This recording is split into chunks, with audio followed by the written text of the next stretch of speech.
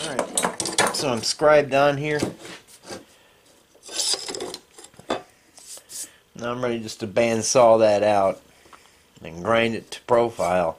And I'll lay this back on here, fine tune it, and then transfer my holes.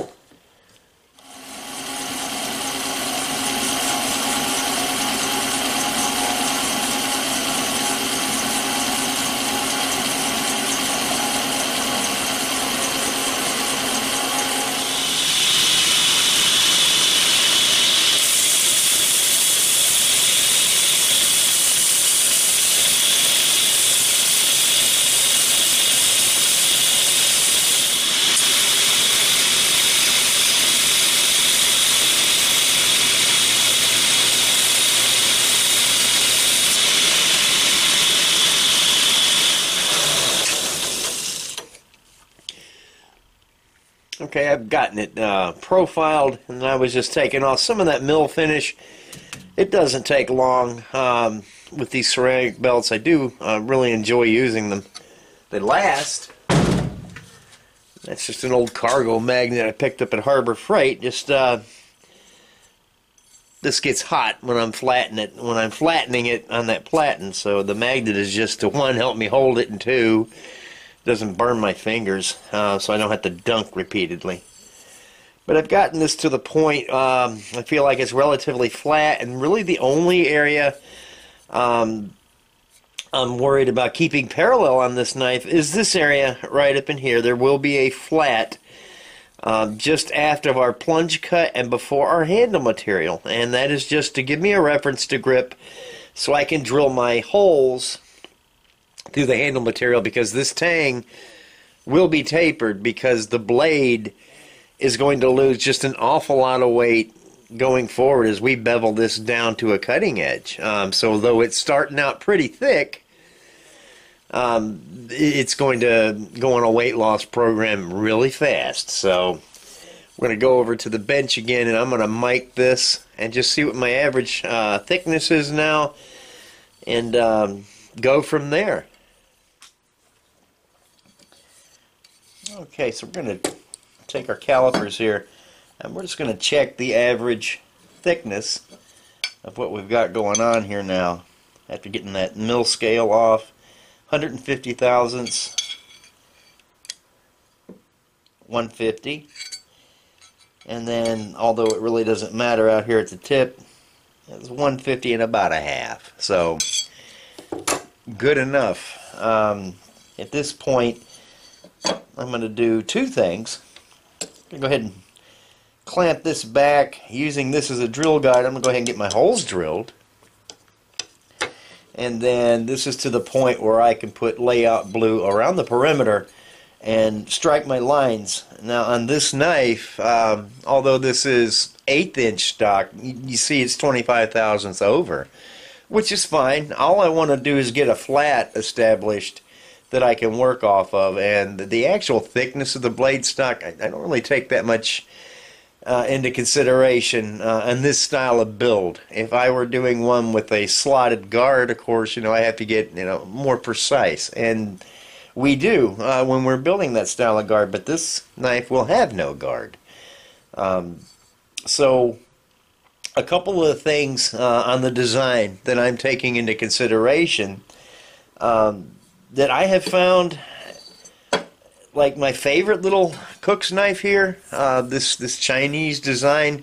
If you look at the handle, it's rather round, and that has been a problem for me in the past, because this knife, being so tall, if I'm going down through like sweet potatoes, something pretty firm, this knife, unless I grip it really tightly, is going to try to roll on me, and I don't like that. And it's that round shape that is conducive to that. And especially if my hands are a little wet, it can be a challenge. I find I have to come up here and grab the flat of the blade to keep it from twisting or torquing sideways, which kind of defeats the purpose of having a handle on it now, doesn't it? So one of the things I'm taking into consideration is the handle geometry. I want the handle to be flat, to have a nice flat to where the user can grip this and that twisting motion is going to be somewhat eliminated. Plus, we're going down, when we strike our twin lines on this for the cutting edge, those lines are only going to be 30 thousandths apart. So our cutting edge, starting from back here as we bevel in, is going to end up being about 30 thousandths thick. So the knife is going to lose a lot of weight from here forward. And because of that, I decided I am going to put a taper on this tang, starting up here where the front of the handle is going to be, and just tapering back to maybe a third of its original thickness. And I think it's going to add to the looks of the knife and to the balance of the knife. The heaviest section of the blade is going to be right here, where we're going to stay kind of at this 150 thousandths thickness.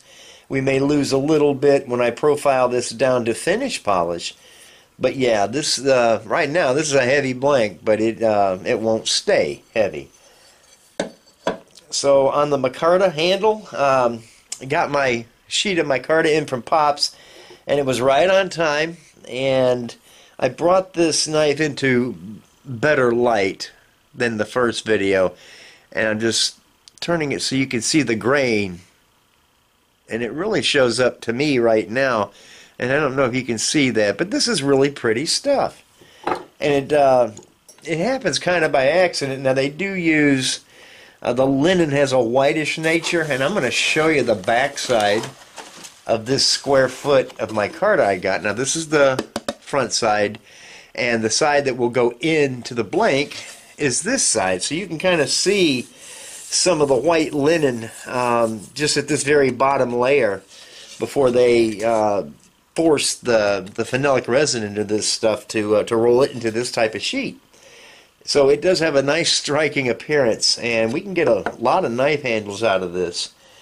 And once again, Pops, one of the other things I like about that company, when you order on their website, it will estimate your shipping.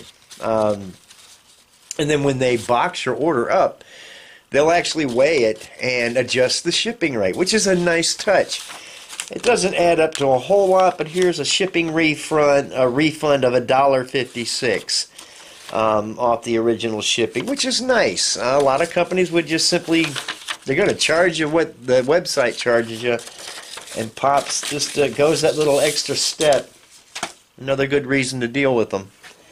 So we're going to get started getting our holes transferred, and then we're going to go over the surface plate, and we're going to lay out our grinds.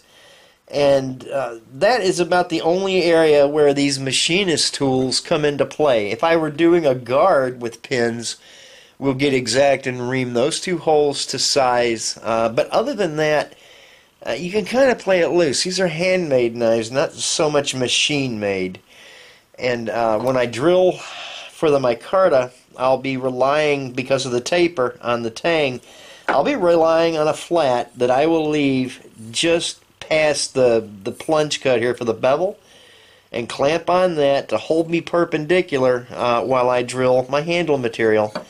Then I always go back after I've drilled them, and I just run a bit, just a couple of thousandths larger than an 1/8 inch. I'm going to be using 1/8 inch pins to allow epoxy to get around that pin as it goes through the handle. And something you really can't see, I did it here, but there is epoxy surrounding each pin just to hold it in place a little bit better. Never had pins slip on me. So we're going to get started, and looking forward to watching this knife lose weight and get closer and closer to completion. So we'll come back when we're ready to lay out our grinds. Alright, have my holes transferred in, and I drilled the 3/16 hole for my pin on my 3/16 push stick. to help me in tapering that tang. So now the areas we're going to be concerned with where we get exact is this back edge, where we're going to scribe twin lines back here to show where our tang taper is going to end up. And really the only part of those two lines we're actually going to be focused on is the very point back here.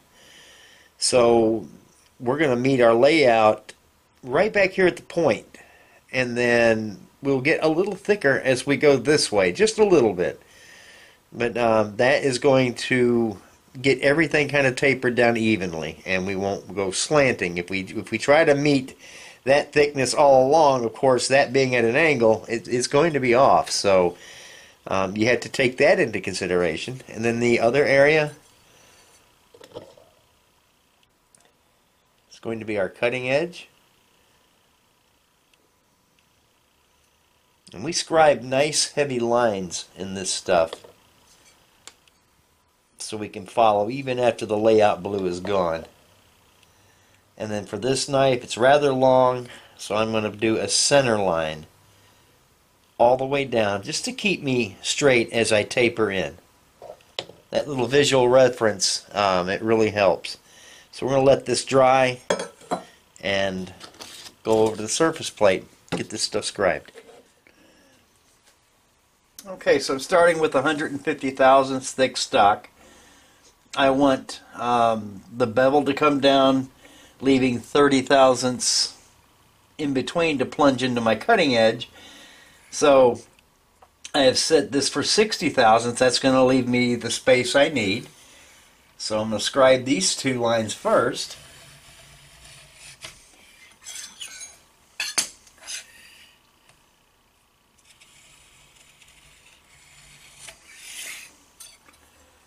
So you can see that's really going to come down to a nice fine cutting edge. Takes a lot of steel off, but I still want this spine back here for strength. So now I'm going to reset my gauge. One, I'm going to do at 75 thousandths to give me a center line to follow here, and then I'll set for laying out my tang taper. Okay, so I've gotten my center line scribed down to guide me as I taper from here to the point, and then I want to go down to about a third of the original thickness as we get back to the handle. So that was just setting the height gauge for 50 thousandths and scribing two lines, and that's going to leave 50 thousandths in between, or a third of the original thickness. I think that is going to make this knife lose the weight and become something that's still relatively light yet strong. So we're going to get started grinding here in just a few minutes.